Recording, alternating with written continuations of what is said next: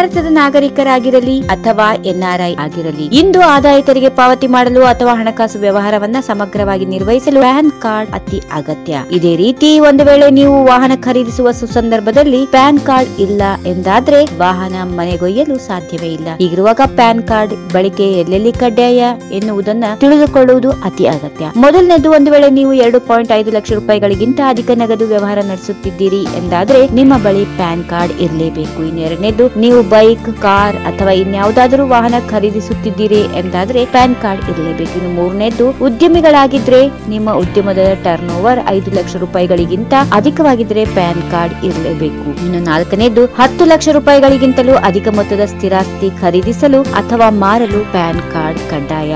ಐದನೇದು, 2 ಲಕ್ಷಕ್ಕೂ ಅಧಿಕ ಮೊತ್ತದ ವಸ್ತು ಖರೀದಿಸುತ್ತಿದ್ದೀರಿ ಎಂದಾದ್ರೆ ಪ್ಯಾನ್ ಕಾರ್ಡ್ ನಿಮ್ಮ ಬಳಿ ಇರಲೇಬೇಕು. ಇನ್ನು ಆನ್ಲೈನ್ ನಲ್ಲಿ ಈ ಪ್ಯಾನ್ ಬೇಕಾ? ಸರಳ ಸುಲಭ ವಿಧಾನ ಸಾಕ. ಆರನೇದಾಗಿ, ಬ್ಯಾಂಕ್ ಅಕೌಂಟ್ ತೆರೆಯಲು ಕೂಡ ಪ್ಯಾನ್ ಕಾರ್ಡ್ ಅತಿ ಅಗತ್ಯ. ಏಳನೇದು, ಬೇರೆಯವರ ಖಾತೆಗೆ 50,000 ರೂಪಾಯಿಗಳಿಗಿಂತಲೂ ಅಧಿಕ ಮೊತ್ತ ಟ್ರಾನ್ಸ್ಫರ್ ಮಾಡುವಾಗ ಪ್ಯಾನ್ ಕಾರ್ಡ್ ಕಡ್ಡಾಯವಾಗುತ್ತದೆ. ಎಂಟನೇ, 50,000ಕ್ಕೂ ಅಧಿಕ ಮೊತ್ತದ ಜೀವ ವಿಮೆ ಮಾಡಿಸಿಕೊಳ್ಳುವುದಾದ್ರೆ ಪ್ಯಾನ್ ಬೇಕೇ ಬೇಕು. ಇನ್ನು ಒಂಬತ್ತನೇದು, ಸರ್ಕಾರವು ಮ್ಯೂಚುವಲ್ ಫಂಡ್ ಫಿಕ್ಸ್ಡ್ ಡೆಪಾಸಿಟ್ ಮಾಡುವ ವೇಳೆ ಪ್ಯಾನ್ ಕಾರ್ಡ್ ಕಡ್ಡಾಯಗೊಳಿಸಿದೆ. ಇನ್ನು ಕೊನೆಯದು ಹಾಗೂ 10ನೇದು, ನೀವು ಖರೀದಿಸುವ ಷೇರುಗಳ ಮೊತ್ತ 1 ಲಕ್ಷ ರೂಪಾಯಿಗಳಿಗಿಂತಲೂ ಅಧಿಕವಾಗಿದ್ರೆ ಪ್ಯಾನ್ ಕಾರ್ಡ್ ನಿಮ್ಮ ಬಳಿ ಇರಲೇಬೇಕು.